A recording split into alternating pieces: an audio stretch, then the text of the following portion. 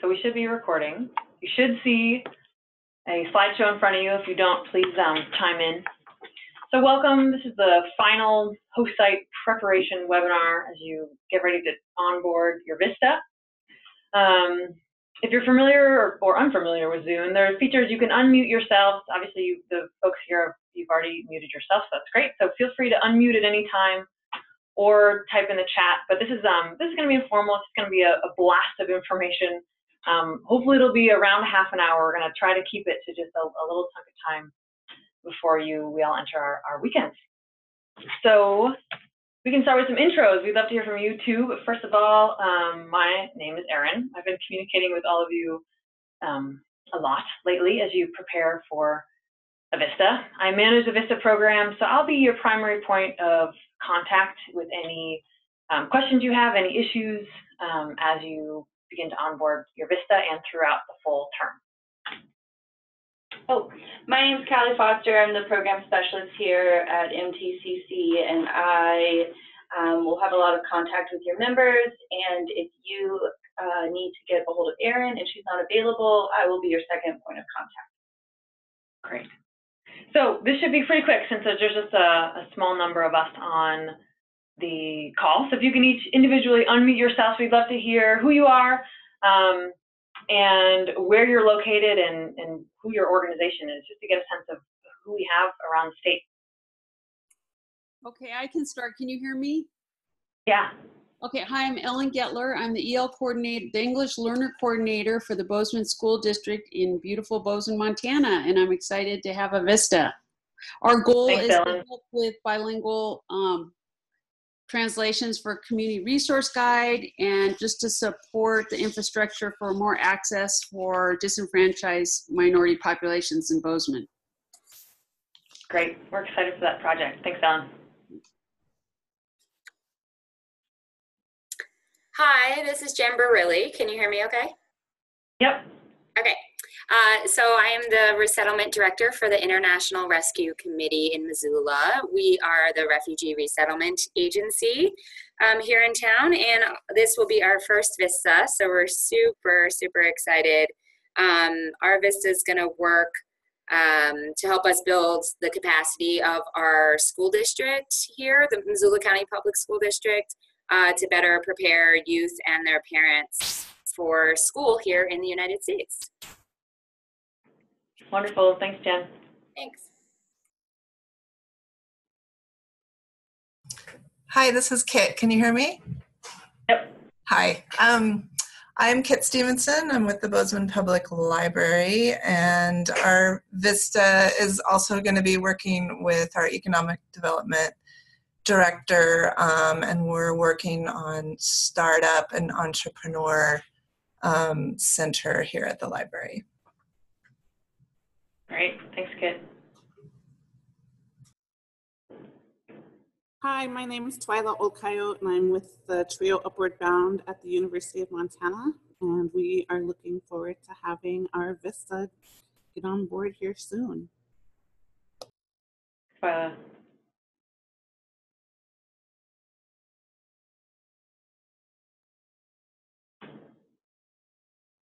Judith, you're up.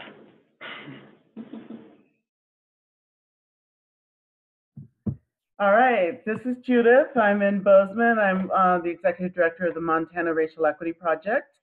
And I'm so excited to have a VISTA in beautiful Bozeman, as Ellen said earlier. And our VISTA will be working not only to help us increase our capacity as our organization, but we will be working with youth of color in the high school, the middle schools here, and also at the university to help them stay in school, help them get better grades, and graduate high school and go on to college and graduate college successfully as well. It all has to do with being able to push back on racism, bigotry, and prejudice, and because those things affect students so much that they end up getting poor grades, they end up dropping out of school, they end up not going on to a higher education. So I'm really excited to be working with this, and so are all our partners. Awesome. Thanks, Judith. I think that's all the folks who got on the phone. I know I'm recording this so that you all can view it again, and then some other sites that aren't able to join us. So we've got 15 sites starting around the state, really dynamic projects as we just learned. We've got from Helena to Missoula to Bozeman to Kalispell, Polson, Troy. We're still recruiting and onboarding members for an August class as well. So we'll have kind of 2 cycles starting up this year. And I actually see that we're just finishing the intros. And Emily, I saw you just joined the call. If you just want to say hello and what your name is and where you're located and what the VISTA project is that you'll be supervising, that'd be great.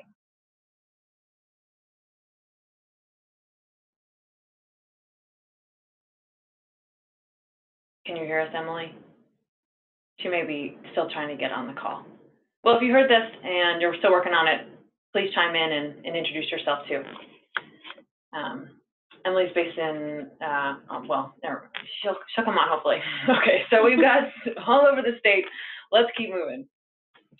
So Montana Campus Compact, so we're a statewide coalition of colleges and universities, and we're committed to addressing community needs through the resources of higher education. So that's us as a nonprofit, and then VISTA specific. So VISTA members are placed in community organizations, public agencies, or college campuses to create and expand programs. Our main focus is building capacity of your organization and ultimately bringing low-income individuals and communities out of poverty. And the underlying theme actually that we didn't say here is through education. So all your projects are focused on education or veterans too. So this is a little flow chart just to put everything in perspective, and I think this should be familiar by now. Some of this information is not new information. We're doing a quick overview, and a lot of it will be new. But just because I think it helps, there's a lot of layers here. So this is VISTA is a federal, it's part of a federal program, the Corporation for National and Community Service. There's a few different programs beneath that. So Senior Corps, AmeriCorps, and the Social Innovation Fund. We're under the AmeriCorps umbrella. There's NCCC, they mostly do disaster relief, travel around the state helping with direct service. VISTA is capacity building specifically, and state and national is more direct service.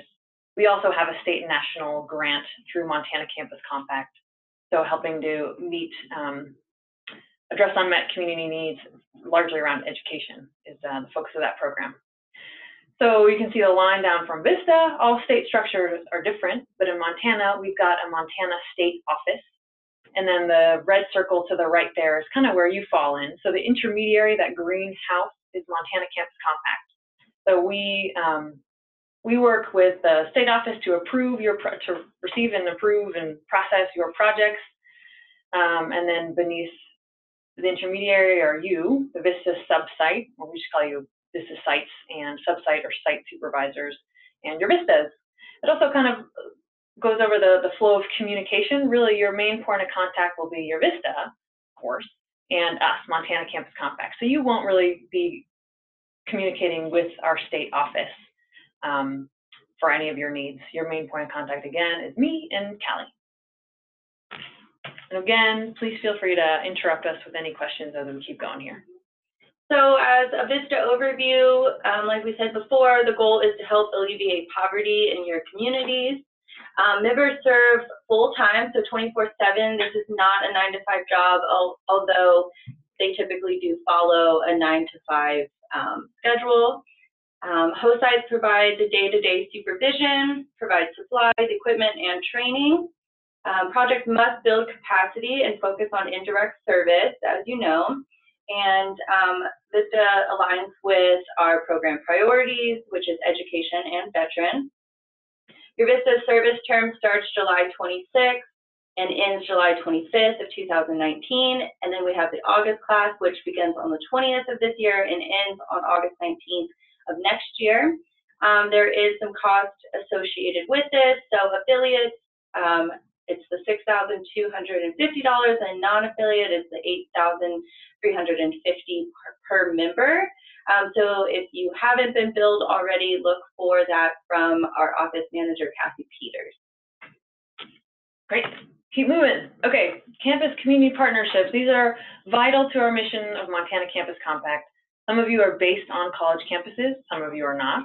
For those of you who are not, we ask you in your host site application or your VISTA project application to select a campus partner. So in your local community or somewhere nearby or some campus you have a connection with already.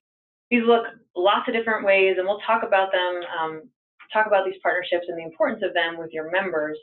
But really, it's to help advance our mission. It's to engage campuses in promoting and leveraging community resources.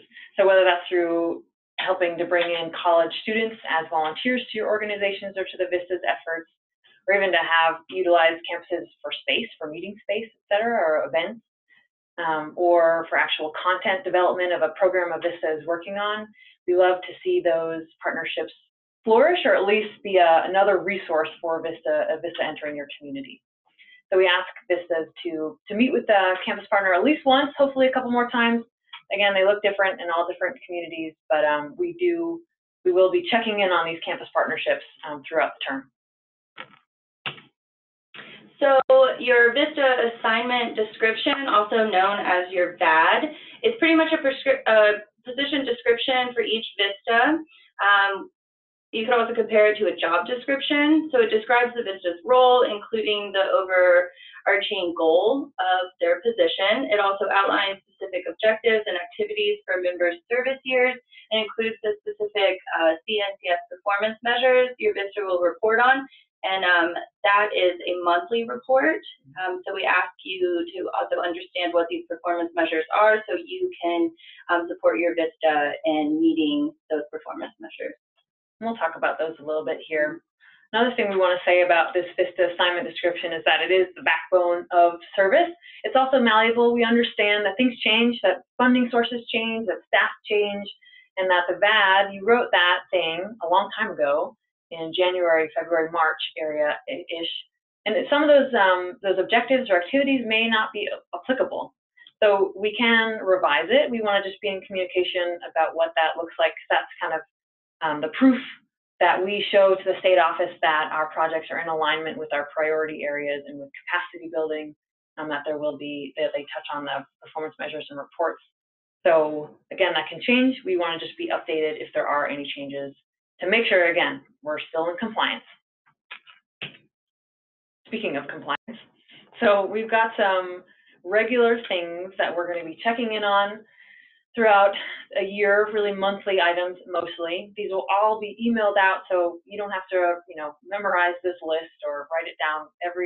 Everything that's due to our office there's going to be a prompt via email or some other way. In terms of members, and your member will get to understand this in trainings and other communications, is this monthly report that Kelly mentioned that'll be based on these performance measures from the government. That's going to be a Google form. There's also work plans, which will be helpful, hopefully, in having and facilitating regular meetings of checking in. Basically, it's breaking that VAD, that VISTA assignment description, into bite-sized chunks or month-sized chunks that'll help plan and progress a VISTA tenure moving forward. So those will be items that they'll submit monthly to us. There's also an activity log, and we have a model of what this looks like, but that's kind of a daily thing that VISTA will use really for them, but also to track personal and medical leave, which again, we'll get into. So in terms of you, host site supervisors, to signing off on those activity logs, reviewing those reports and work plans, just to be familiar with what it looks like to run and to report on a VISTA project. Also submitting VISTA personal and medical days, so keeping track of time that VISTA take off. And we'll go into more detail about that specifically. There's also an end of term impact report. So VISTA will reflect on their full service term, and that's helpful for us in reporting up the chain and applying for new funding too, and just sharing stories. It's always important to share stories, so that document helps us do that. We also have site visits, so it's great. We get to travel around the state and see all these projects in action and meet with you all in person.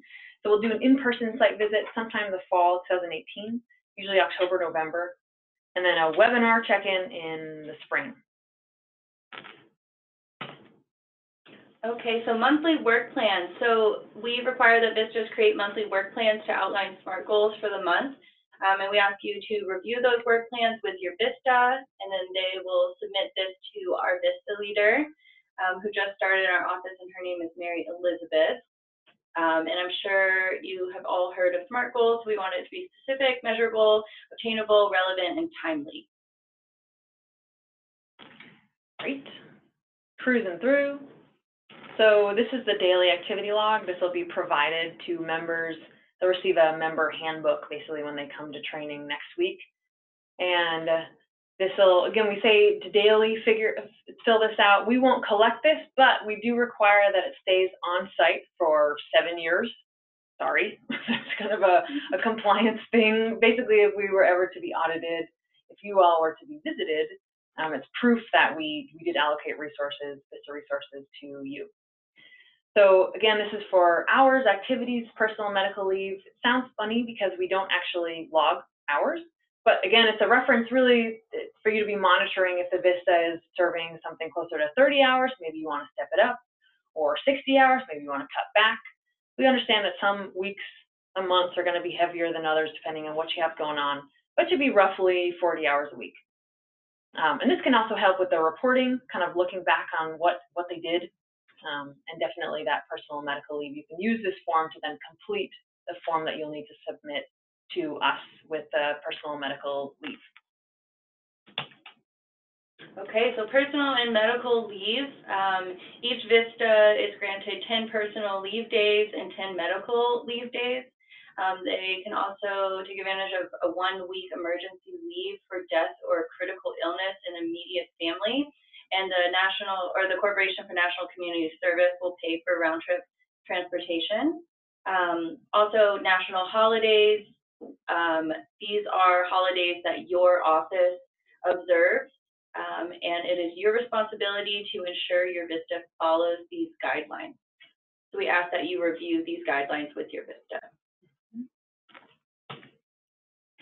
This is the personal and medical leave form to be completed each month, and this is just what it looks like. And I believe you said it's a Google form. Yeah, it's a Google form. It's a Google form.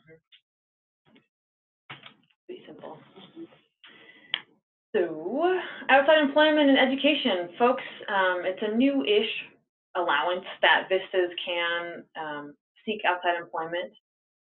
Which is great because they don't get paid a whole lot.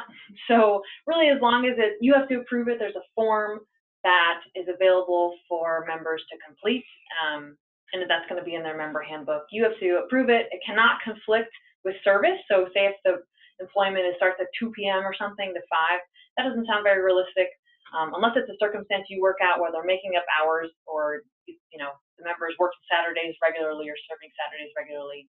That's we really don't want it. The service is the main priority, so we want the VISTA to be focusing on that. They also, there can't be a conflict. What is the word I'm thinking of? Come on, brain. I don't remember. But basically, it's if VISTA can't seek employment at your site. So say if you're at MSU Bozeman, VISTA cannot find employment at MSU Bozeman or within your organization, et cetera. Conflict of interest. There we go. Thank you, brain. As for education, same-ish rules. Full-time is not allowed. People can be taking classes. As long as it's approved by you, it's not a formal process. We don't have a specific form, but we do want to know about it. So if your VISTA is taking courses, that's great, and let us know. Okay, prohibitions. So with every national service program, there are prohibited activities. So while your member is serving, they cannot engage in political activism, religious activities, union organizing, providing abortion services or referrals, alcohol consumption, and safety risk. So that just means participating in activities that pose a significant safety risk to clients or to themselves. And one thing that we like to say is a member can engage in these things if it's in their own time, in their own clothing, and on their own devices. So again, that's well, that's pretty self-explanatory. But it's hard, you really can't. It's tough because VISTA service is 24/7. Technically, folks are in service 24/7. But really, we look at that as when they're when they're helping with an effort for you, or when they're wearing their VISTA gear, or on their service site computer, they cannot be engaging in these things. It's complicated, so we're available to help with this. We know that, well, I'm not going to get into politics, but if people want to engage politically, that's okay, again, as long as it's on their own, with their own time, etc. Okay, so we're going to get a little bit more into VISTA support now. So that was the basics of compliance, about our monthly reports, about what's due in our offices, and the basic structure throughout the year of kind of benefits to members. So now we're going to dig into a little bit more into supporting VISTA members. So what can you do to support your VISTA? Really, you can do a lot of different things. Assisting in locating housing is huge. Hopefully all your members have solidified housing. We've been trying to help with this process too. But if there's any issues at all, we can definitely help as well. But housing is continuing to be harder and harder around the state and around the country. So that's a huge plus, is helping with housing. You can take your VISTA out to lunch or to dinner, or, you know, buy them a plant. Really, we can't be giving members cash. That's against the policies, or gift cards. But there's lots of other ways that you can dote on your member. Clothing too. VISTAs will be receiving a bunch of swag, t-shirts, sweatshirts, eventually pins from VISTA, from VISTA overall, and from Montana Campus Compact. It's great for you to do that too. Promotional items, providing recognition, of course, it's really huge. Mentioning them in newsletters, and staff meetings to your community, etc., making them feel part of your team. I'm not going to get through that note. Okay, so VISTA trainings, that actually starts next week. Yay. So we are going to be in Helena at a state and MTCC TSO at Carroll College, and we will provide them information about VISTA in general, and then us as an organization. And then where you come in is the on-site orientation and training. So that is supposed to help with the first 3 weeks of them in the office, and it establishes an effective working relationship between the VISTA and you, other host site staff, and the community. So we broke it down per week, and then we also have some resources that we will be providing you and the VISTA to help with on-site orientation and training. And this training guide was actually sent in an email to each of you individually. We really encourage you to open that up. VISTAs will be receiving that on site as well, and I think it's geared in terms of VISTA's perspective entering your community. But it'd be really great for you to get a sense of what that looks like and to help facilitate that process along. As you're crucial, because you're in the site, you're in the community. Lots of folks are coming from outside of Montana or outside of your community, and we'll need a lot of help in this training process. So site supervisor influence, we found, there's data that shows this, and we found it from our own experiences, that our strongest sites have supervisors who take responsibility for the VISTA project, so who really understand that assignment description, understand capacity building, understand what the VISTA is there to do and how it's going to be helpful. Really, the purpose of VISTA, it's a one-year project. It can become 3. Really, we like to see a project building each year and growing new capacity for an organization each year. But that is going to have lasting effects, that it's not kind of a 1 year and done. We just needed you for this temporary resource, and then we're going to be good without you. Basically, it's building something new, and to highlight the importance of that newness, always feel someone who's coming from the outside feel like they're contributing in a bigger way than just their 1 year. Communication is huge. Communicating regularly. We love to see supervisors setting up weekly meetings for a half hour, an hour, however long you can manage in your busy lives, but especially in the first couple months when a VISTA is new and learning the ropes, that one-on-one time can be really helpful. Investing in a VISTA's professional development is also big. We see VISTA service as kind of this program is a two-sided coin. So importantly, a VISTA is there to get things done for you and your organization. That's the motto of AmeriCorps, is to get things done and to go where you're needed, is another kind of tagline, slogan. And so that's obviously a big priority. We want the VISTA to have a huge impact on your site. We also know that lots of these folks are fresh out of college and they're new to the workplace. And so kind of facilitating someone's upbringing, someone's coming of age, I guess, into the workforce, and hopefully kind of molding them into a civically engaged student is a big component of a civically engaged person, so to go on and continue to do good for communities and wherever they end up. So that's going to probably require some sort of professional development, kind of understanding what their needs are, if it's professional etiquette, if it's you know, volunteer recruitment. We provide some of those resources too, but we definitely hope that you're assessing the VISTA's needs or what can make them a more holistic or performing individual. Mentorship is a big component too.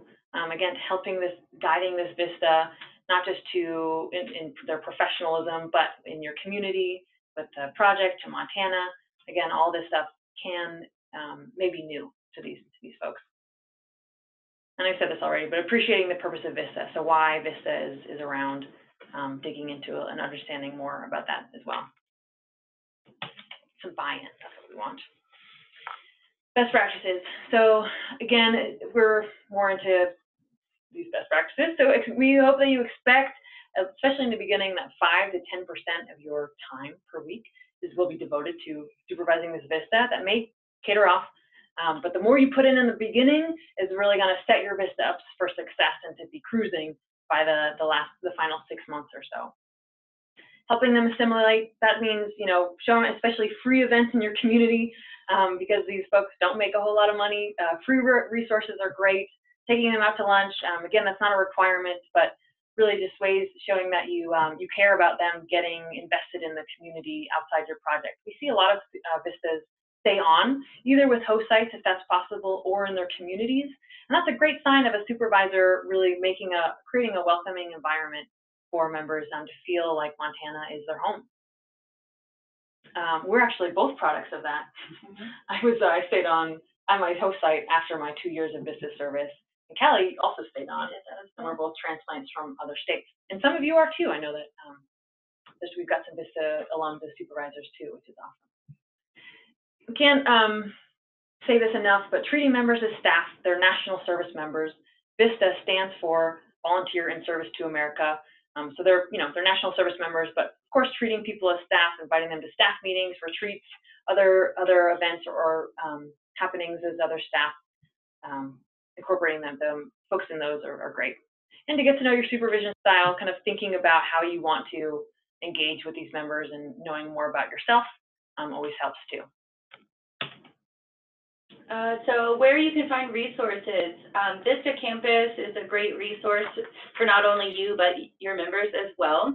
So there's a link there for you. It has a VISTA supervisor manual you can review, a member handbook, free webinars, which include an on-site orientation and training, so Q&A, and then August 30th at 1 p.m. Mountain Time, there is a free webinar that you can register and attend to help you out with more information. Yeah, and I think it's a very simple process. You basically have to enter your email and create a password, and then you have access to this handbook and to all sorts of different resources, including webinars.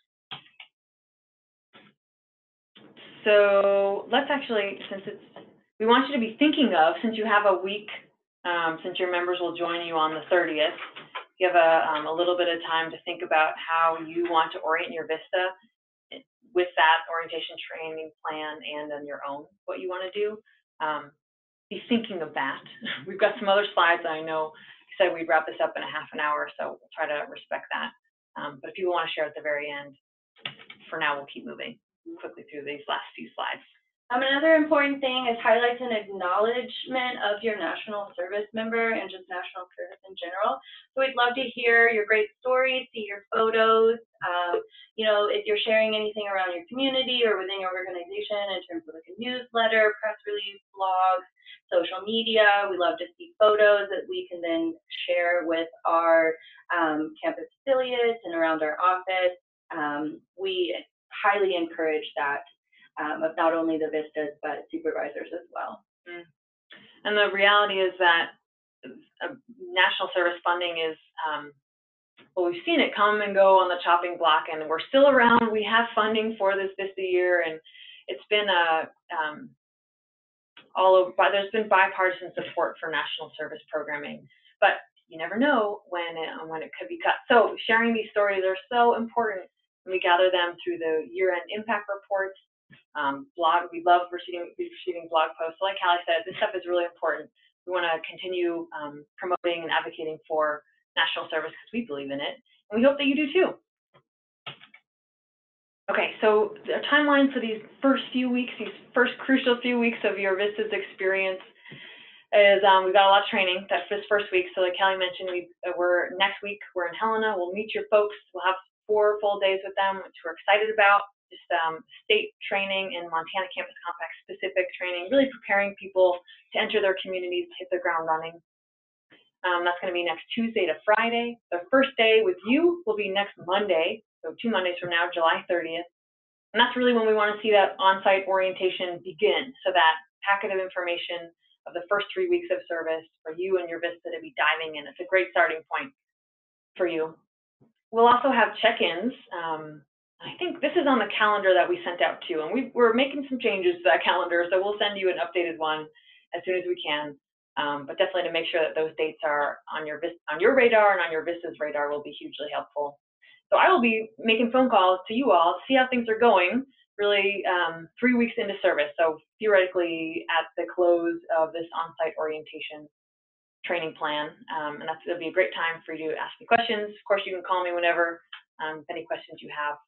And then our VISTA leader will be making similar phone calls to your VISTAs to see how things are going in those first few weeks. And then we've got monthly calls. We'd love for you to join that first one. They're on the 3rd Thursday of every month. It'll be a good opportunity for you all to see who else is in the room, so to speak, around the state, and what these folks will be doing to come to build a community for your VISTA and for you too. And 2 minutes over, not bad. That's what we have. So we'll stay on the line if people have questions. Thank you so much for bringing on a service member, for partnering with us. We're really excited to meet all of these VISTAs next week and to help them enter your community. So thanks again for your time, and we'll stay on the line for a little longer if anyone has questions. And I'm going to end the recording.